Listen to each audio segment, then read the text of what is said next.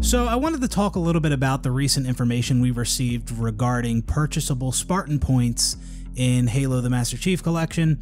In 343's recent Halo community update on Halo Waypoint, they informed us that they will no longer be pursuing purchasable Spartan points in the MCC. Back in July is when 343 first mentioned anything about the possibility of implementing purchasable Spartan points into the MCC. And then they gave us an update on that in August where they said a decision has not been made on it yet. And now here we are in September, and they have announced that they are no longer pursuing purchasable Spartan points for Halo the Master Chief Collection. Now, purchasable Spartan points was going to be 343's way of monetizing Halo the Master Chief Collection. Right now in the game, you can earn points, and they were previously called season points. Now they're calling them Spartan points. And you can earn these Spartan points for the first 100 rank ups, and then you can earn additional Spartan points through completing challenges. But now 343, they're making some changes to that. Now you'll be able to earn Spartan points for every rank up, and they are going to retroactively grant you Spartan points for the ranks you've already progressed through. And I believe those changes are going to take place in November. Now, purchasable Spartan points are what they sound like. It was going to allow players to spend real money to buy Spartan points, and then you can spend those Spartan points to unlock certain items in the game. Now, when 343 first mentioned this idea of purchasable Spartan points for MCC, it received a lot of pushback. A lot of people weren't happy. People were saying, no, we don't want this game to be monetized. It's not a free game, and considering its history of being like one of the worst video game launches of all time and how long it was in a broken state, it isn't right to monetize this game now. Now, I had a different reaction to this, and I'm somebody who is very critical of 343, so keep that in mind. Like, I'm not one to defend 343. No, I'm very critical of them. But when it came to this, purchasable Spartan points, I didn't think it was that big of a deal, and I still don't. And if this means they will continue to support MCC, then I'm cool with it. Like, if given the choice between MCC with purchasable Spartan points and future support for the game, or MCC with no purchasable Spartan points and they just cut all future support or dial back the support, yeah, I would take an MCC that has purchasable Spartan points and they continue to support it. Now, I don't know if the decision to implement Spartan points or not has any influence on how much they're going to support the MCC going forward. I don't know that. I'm just saying, if given the choice between the two, yeah, I would take an MCC with purchasable Spartan points and continued support. And I don't think it's that crazy to think 343 would dial back support for a game that isn't monetized and isn't generating enough revenue for them. MCC has been out for a while. It released in 2014. The game goes on sale all the time. There's no microtransactions.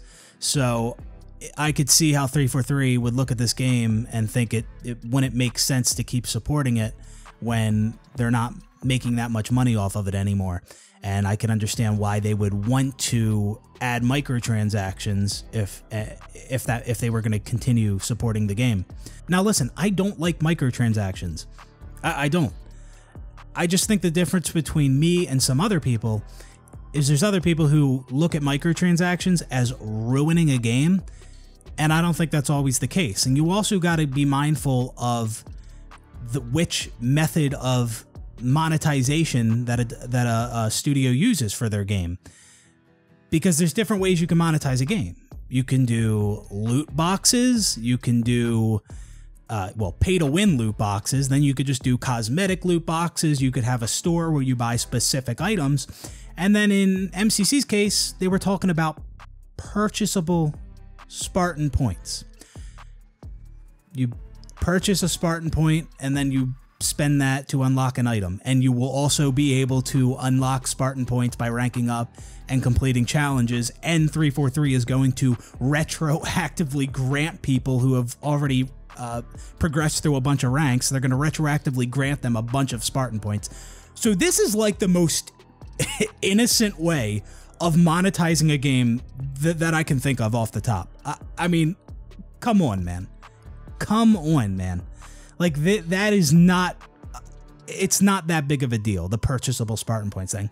Now, some people say, oh, it just starts here. This is where it starts, and then it's going to get worse and worse and worse. But we don't know that. We don't know what would happen going forward. And again, if given the choice between continued support for MCC or no support or dialing support back, I'm not going to say, okay, yep, end support for the game and no purchasable Spartan points, because of the possibility that the monetization gets worse and worse over time. Like, no, I'm not going to say because it could possibly get worse, yeah, don't do the monetization thing and end support for the game. Like, no. And you also got to remember, like, if 343 wants to do loot boxes, or if they want to monetize, they can monetize the game however they want, right? And how often do they really listen to us? Well, I'll tell you how often they listen to us. Not a lot. Except when it comes to monetization. That's like the one time, the one of the few times 343 actually listens to us. When it comes to monetization. They reduced the prices of the Halo Infinite store when people bitched about it. And now they're no longer pursuing purchasable Spartan points after people bitched about it. The monetization, that is when 343 does listen. So we have evidence that they do listen to our feedback on that. So we have reason to believe that if 343 were to implement purchasable Spartan points in MCC, that it wouldn't expand beyond that. Because that is like the one area they listen to us when it comes to monetization. And I'm not saying they listen to us completely, but they listen to us regarding monetization more than many other things. And that's like that's the weird thing. Like, I wish it was the opposite. I wish they listened to us regarding content and gameplay and features, and then not listen to us when it comes to monetization. Like, I wish it was if I had to choose between one or the other, I wish it was the other way around. Listen to us on like the actual gameplay, the core of the game, and then don't listen to us when it comes to your prices and shit. Like, if I was given the choice between the two, I'd take that scenario. So anyways, people are celebrating that 343 has decided not to monetize Master Chief Collection, and like, I just... Again, if this has no influence at all on whether or not they're going to continue to support MCC going forward, then okay, great. We're not monetizing MCC. Thumbs up. But if this means they're dialing back support, then no. Then I'm not a fan of that. I mean, again, and remember, this isn't just... They're not just... It's purchasable Spartan points is what I'm trying to say. It's not like that. It's such an innocent way to monetize the fucking game, man. It really is.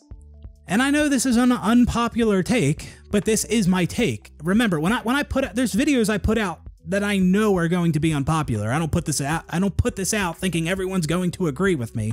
No, I know many people won't agree with me, but this is genuinely how I feel. Now, I will say, if this decision does impact support for the game in some way, 343 could have messaged that better, right? They could have just been like, yo, if we don't do this, if we don't monetize the game, then that might mean we dial back support.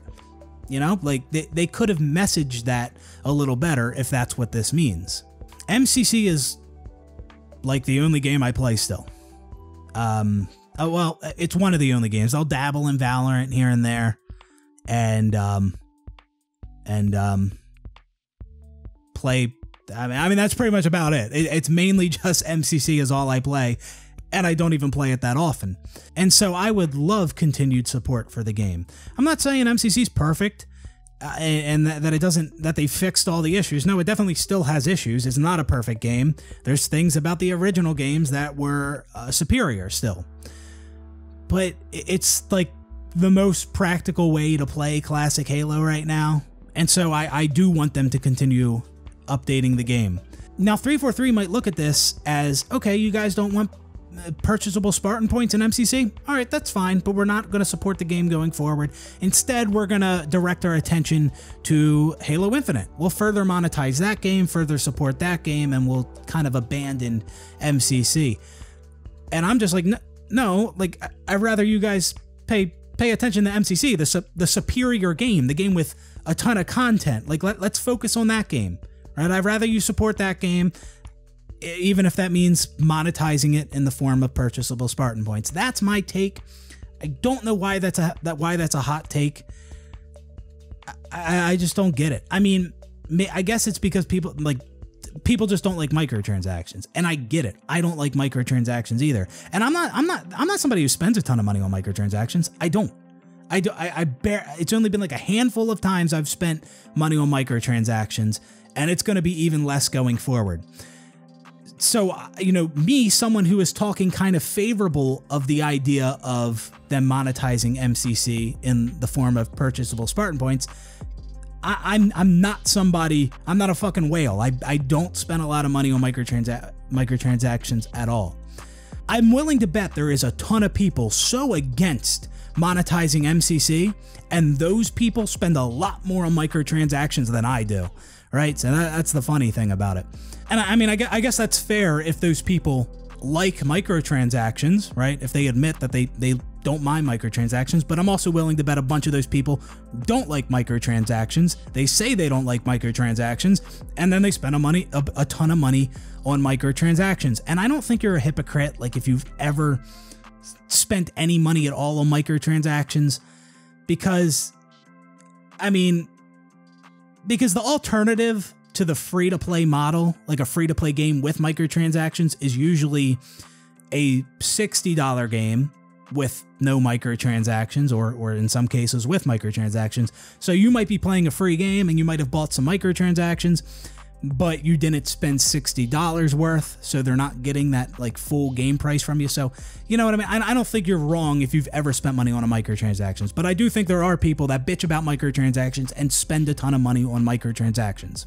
So anyways, those are my thoughts. I'm not celebrating this announcement like other people are.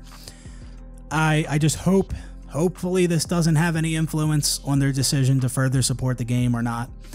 And I understand how people feel about monetizing this game that was once in a horrible state for years.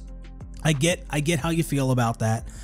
But again, if given the choice between the two scenarios that I laid out, I'd pick the one that gets us continued support. And also, like I explained, we have reason to believe that things wouldn't get worse, that they wouldn't expand upon the purchasable Spartan points. We have evidence of them listening to us regarding monetization. So that's going to do it for this one. Hope you guys enjoyed the video, and I will see you in the next one. Peace out, everybody.